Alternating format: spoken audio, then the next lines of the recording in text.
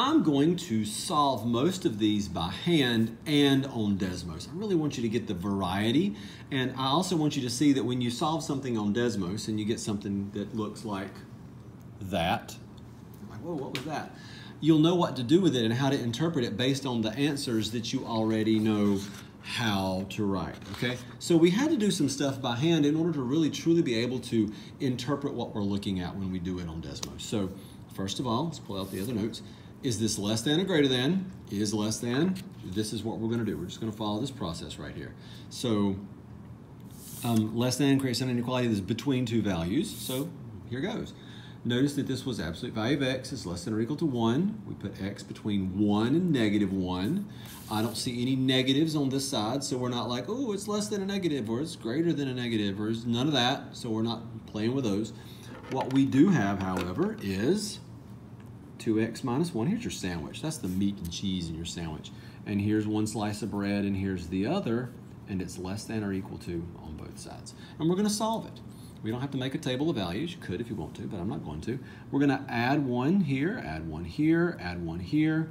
That gives me negative 4, less than or equal to 2x, less than or equal to 6. We're going to divide everything by positive 2, which means we don't have to turn our inequality symbols around. And there we go. And it is really that straightforward. So final answer on a number line would be from negative 2 to positive 3. And I would circle this, and I will fill in those circles because they're equal.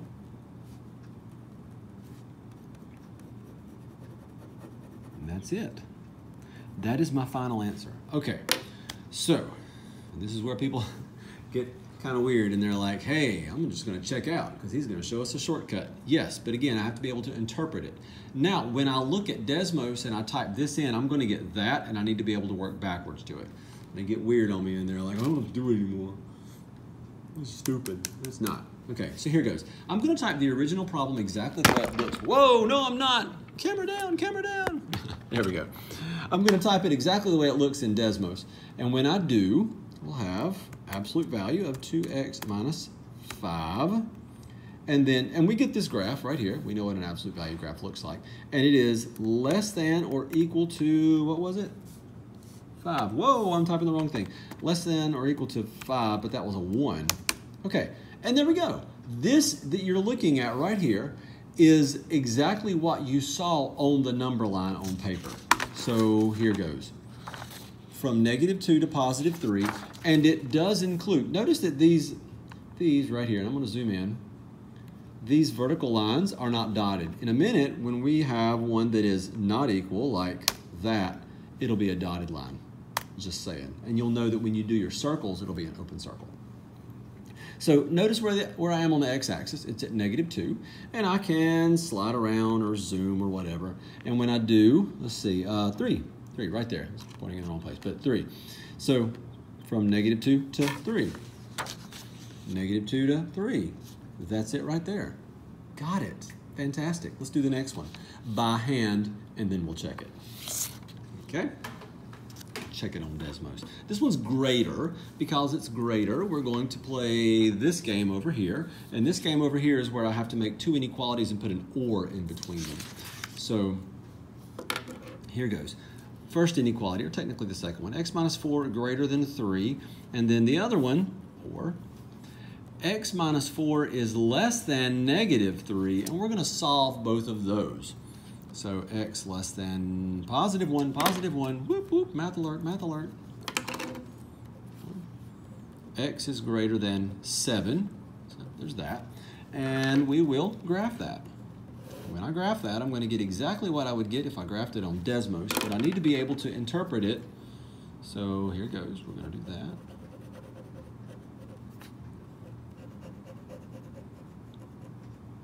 There we go. All right, so let's type that one in. X minus 4 greater than 3. X minus 4 is an absolute value.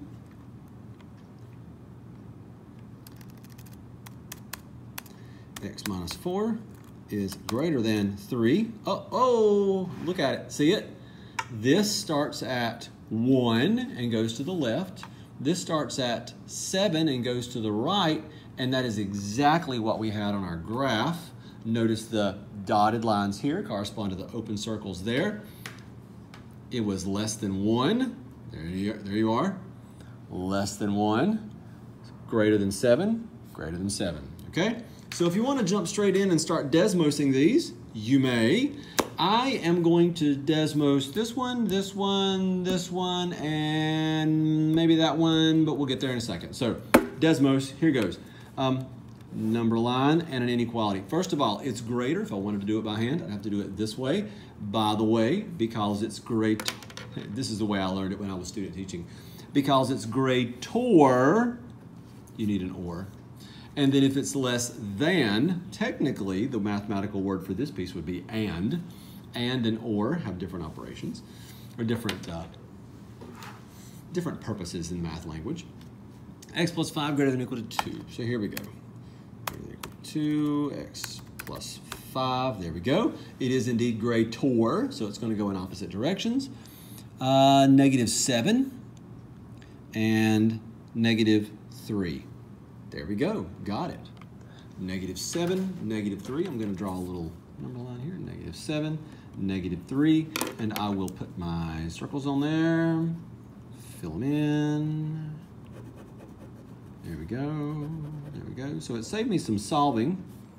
But I still have to be able to take this picture, which I got from Desmos, and interpret it as a solution where I have x less than -7 or x greater than -3. Okay, next one. You know this one already. It's a sneaky one. Look at it for a second. Pause the video if you need to. I'm going to type it into Desmos, and then you're going to see what's going on with this one. See if you can guess the solution, if there is one. X minus 5 and -3. Okay. Minus 5. -3. Oh, okay. Well, goodness, that's red. All right, so let's zoom out. Oh, well, this is weird. No matter how far I zoom out, I get red. I wonder. I wonder. Huh. No matter how far I zoom out, it's going to be red. And I'm zoomed out to about like -10,000 to 10,000. And those numbers aren't that big. So clearly, this is going to be any number ever. And it makes sense. Absolute value is greater than a negative? Of course it is. So this is going to be all real numbers. Those are my x values. And let's waste a little bit of red ink right here.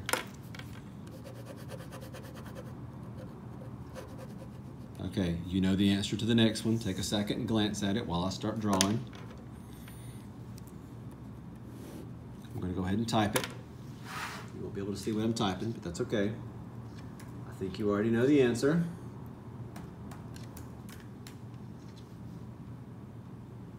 Okay, it's typed. It's ready to go. It's ready to go. There's the answer. Oh, maybe I can't see it. Let's zoom out. Zoom out, zoom out, zoom out, zoom out. No. Zoom all day, never find it. Absolute value is less than a negative? I don't think so, my friends. I don't think so. So this is no solution. And so I'll take my red pen and graph nothing at all. Denied. Okay, last one. Let's do this one by hand. I think it's worth doing. And we can check it on Desmos if we want. And here's the fun part. If you go ahead and do this one on Desmos, you'd be like, yeah, I got it, I'm done. You know, take that, sucker. There's something really cool about this one where we really need some skills. We need some skills reviewed. First of all, one of the things that was said on the front side, and I pointed this out, was solving by hand, you must first isolate the absolute value on one side of the inequality. And so we have to start by dividing by -4. So I'm going to divide by, well, -4. And I cancel those. And that gives me the absolute value of x plus 1, and then 3. But when you divide an inequality by a negative, you have to turn that symbol around because you've changed the order of which one's bigger. There we go. Now, what looked like a greater than problem is a less than problem, which means I am in this camp right here. And that means I make a sandwich. Make a sandwich? What do you mean? Make a sandwich. 3 and -3 and then x plus 1 goes in the middle. We'll put some less than. They're always less than when you make a sandwich. I'm going to subtract 1 from everything. Gives me negative 4, x, and 2. And now I know my solutions. Didn't even have to Desmos it.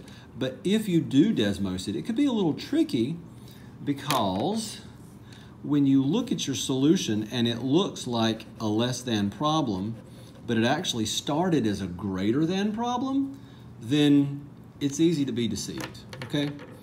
Also, if you're looking ahead and you're like, he's already done that. I recorded this video before I recorded these. So if you're like, I gotta copy this fast. No, no, no, there's another video. We'll get there, okay? Probably shows you way too much too early.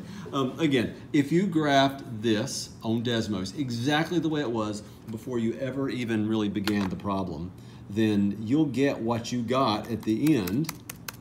So negative 4, absolute value, and then x plus 1, and it is greater than negative 12. So let's go here. There we go. We have a less than solution to a greater than problem because we had to divide by negative 4. Okay? There we go. Now, the next video, I'll walk you through this. So if you're like, I'm just going to pause and copy, don't be that guy. Really, you'll need to understand what this really represents.